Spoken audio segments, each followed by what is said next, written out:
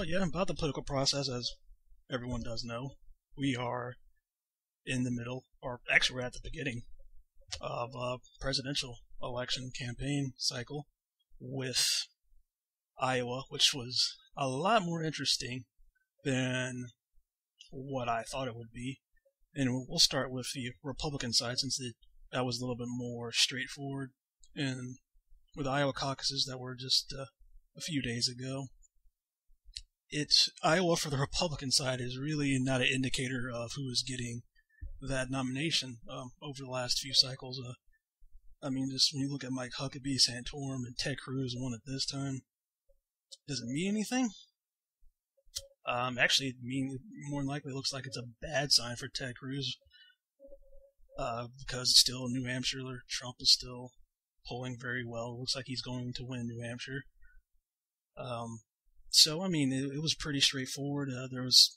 He's being accused of some shenanigans with the Ben Carson situation, but Carson his campaign set himself up for that. Why would you fly back to Florida during a caucus and then give an excuse that you are looking for a change of clothes?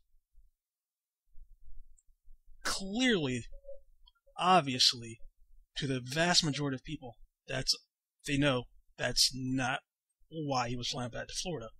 What was the real reason? We'll probably never know.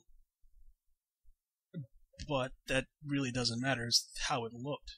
And Ted Cruz used that to his advantage to to tell Carson supporters that, oh, you're wasting your vote. Carson's dropping out because he's going to be in Florida, and mentioned that he's not going to go to New Hampshire. You might as well vote for me. Did that help him win? It might have got him some votes. Probably did. People believe stuff like that for reasons I still don't know. I would do my own research on that kind of stuff.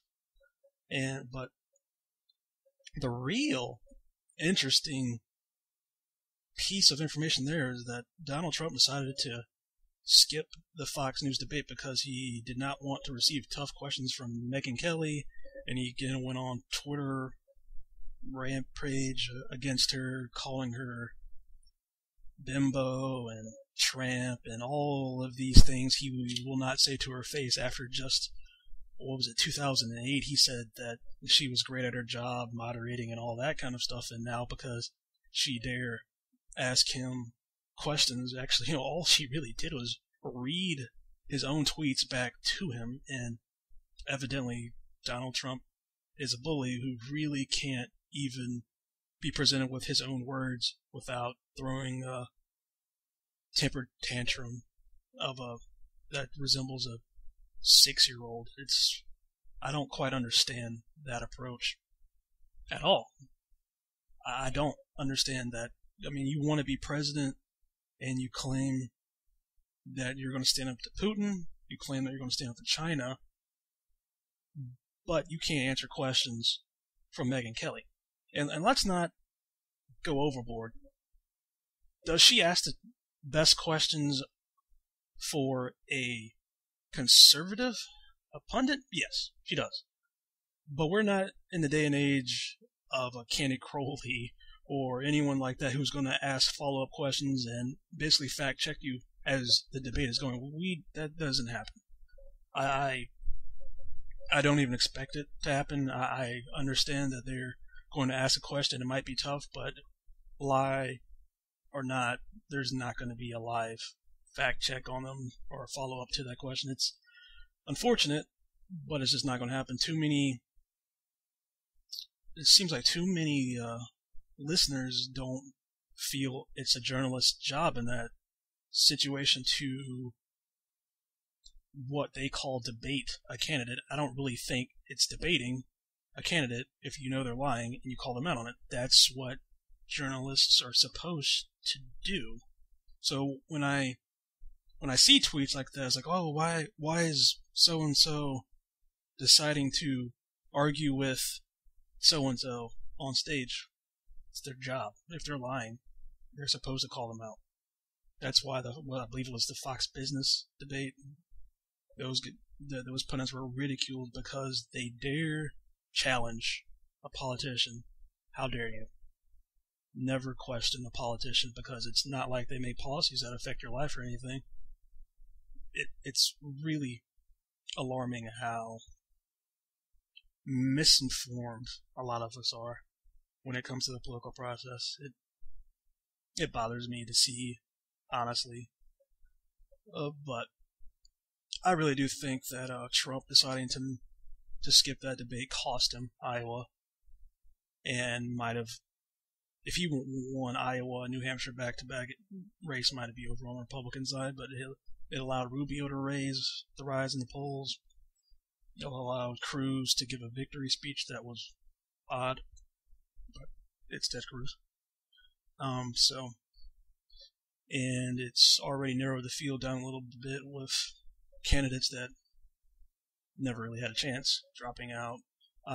The only candidate I was really disappointed to see was Rand Paul dropping out, because he and John Kasich are the only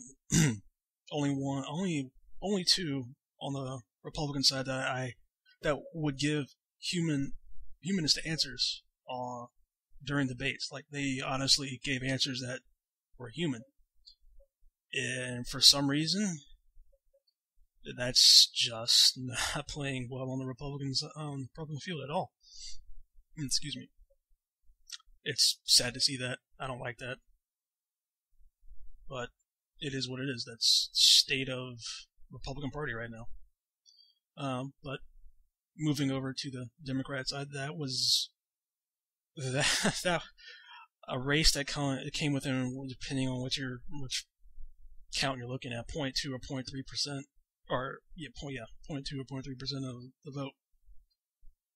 Yeah, and I still saw. I was kind of shocked that Nate Silver went as far as to say that Bernie needed to win. Even after that, after a recount, he might actually win, but with the delegate count being that close, it doesn't matter. The mere fact, which polls are now representing, that he showed that he can compete with Hillary Clinton, period, made him a winner, because now he's within 4 points, or actually, I believe 2 points nationally with Hillary. That says something. The Iowa meant something, and it meant something for Bernie Sanders. It meant a lot for Bernie Sanders. And I think that momentum is going to help him going forward. He's definitely going to win New Hampshire. There's no doubt about that. South Carolina is the big prize right now. If he can win back to back, that's a big thing. It's a huge thing for him, because just 3-4 weeks ago, he was down 8-9 points in Iowa. He may have actually comes out to win Iowa if they actually do look into and reopen that, like with all that mess that's going on there. He might have actually won. We don't know. If Martin O'Malley wasn't still in the race, he may have won. Again, it's all conjecture. We have no idea. But the fact is, Bernie Sanders is a viable candidate, and the exact result of Iowa was definitely in his favor. And we saw that at the town hall, and then we saw that at the debate where Hillary came out. I mean, she came out swinging for Sanders. I expected that. I even said that to Around the Nation host on FYNation.com, Jeff Waldorf. I was like, Hillary's gonna come out swinging. Like, she has to at this point.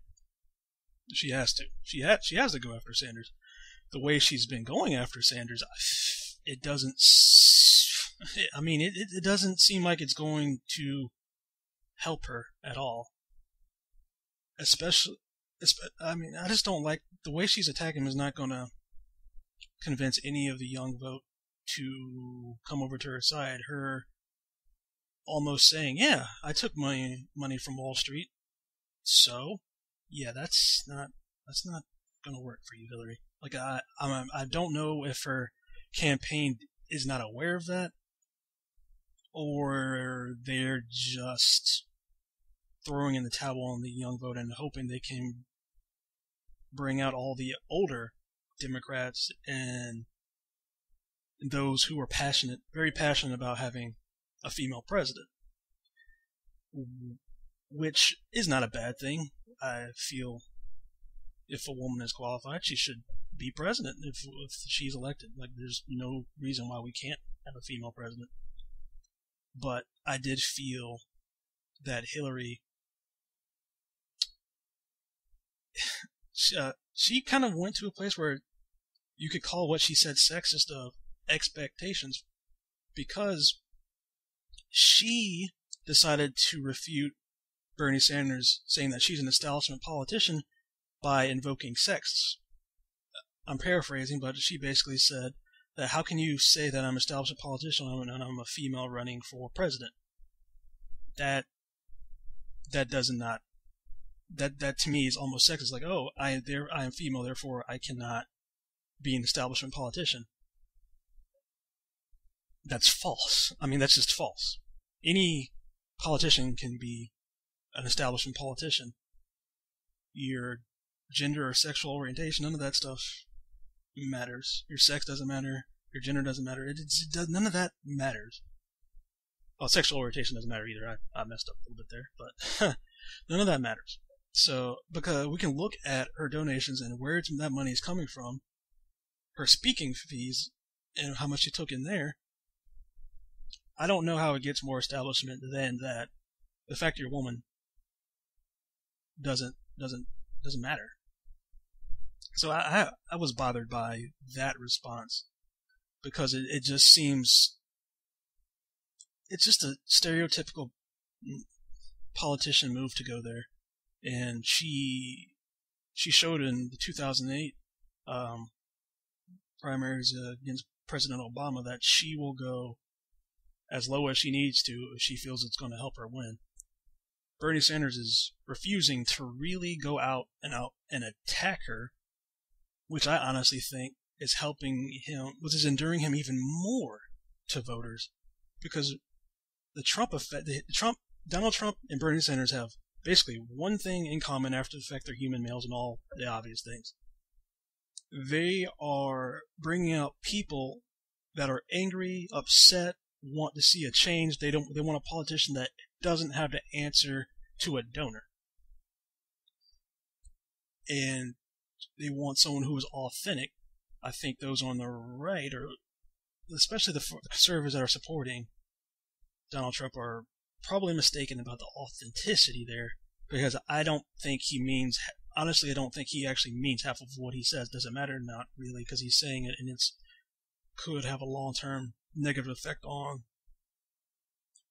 the body politic with them saying these type of things, these type of just racist things and ridiculous things, openly sexist things. That though, if he means it or not, it's causing damage. Well, on the other side, I believe a lot of young people, millennials like myself, are drawn into Bernie Sanders. I've even heard some conservatives, like in my personal life, say, hey, yeah, I like Trump, but this Sanders guy is really cool too. I was like, I want to do a study how you get from that to that. How the only thing I can really point to is the authenticity and not wanting to be bought and sold by politicians, or not by politicians, but by corporations and big donors. That's the only thing I can see there. So that's why I think Sanders staying respectful towards Secretary Clinton is what's best for him. It's helping. It's got him this far. Why would he change that? He doesn't need to go overly negative. He can refute her on policy like he did during the debate, but he doesn't need to go overly negative, because why would he? Because that would look like he's sinking to Hillary's level, and Hillary's coming off pretty desperate, because just a couple of weeks ago she wasn't even mentioning him by name, and now she's throwing out everything from Chelsea to every kind of negative attack you can put on him about aggressive, moderate. Hillary's a progressive now because she knows that it's polling well and it sounds good, and there's just a lot to go into there. But to finish up this segment, there is a Republican debate tonight, which will be pretty interesting. They're not going to get substantive, of course not, because I've not really watched a substantive Republican debate yet. The last one was probably the most substantive, where Trump wasn't present, but he's present now. So you can expect more of the same from him, I believe. He's going to go after Cruz. He's going to try to look like the toughest guy on stage and poke his chest out and point to the polls that he's leading. Ironically enough, he said he was crushing Sanders in the polls, and that he would beat Sanders in the general election. It's like, you really have not looked at any of those polls you love, Mr. Trump. You haven't looked at them at all. You are getting demolished by Senator Sanders in every single poll. If the general election comes down to Donald Trump and Bernie Sanders, Donald Trump will be lucky to win 12 states.